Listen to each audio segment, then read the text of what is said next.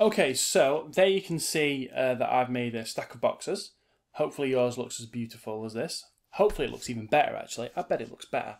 But what I'm going to do now, because it's getting hard to see these crates against the background, the shades of grey are a little bit too similar. And the reason that is, and I'm not sure why Autodesk have done this, but they've started previewing different levels of gamma for some reason.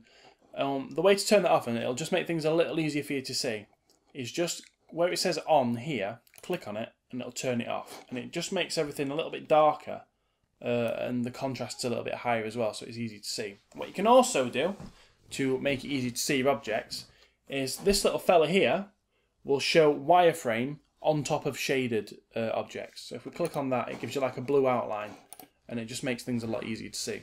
So for the time being, we'll work with those on just to make things as visible as possible. So what we're going to do now is we're going to create some architectural pillars. So we're going to try and make the geometry of the room look a little bit more interesting by creating sort of supporting structures along one of the walls. So this time we're going to create a cube in a third different way, and we're going to do that from the shelf. So I'm going to click on here, and a new cube is created at the origin. I'm going to rename that, and I'm going to call it pillar.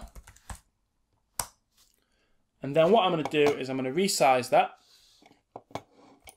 So I'm just going to change my view a little bit because I'm going to want to place the pillar along this wall. And then I'm just going to move it up out of the ground. And in fact, just to make it positioned where I want it to be, I'm going to move it up 5 units exactly. And then I'm just going to make it a little taller, and I want it to just almost intersect the floor, like that. And that should then mean it almost intersects the ceiling as well. And then I'm going to make it a little bit longer in this direction, and I'm just going to make it a bit thinner on that axis.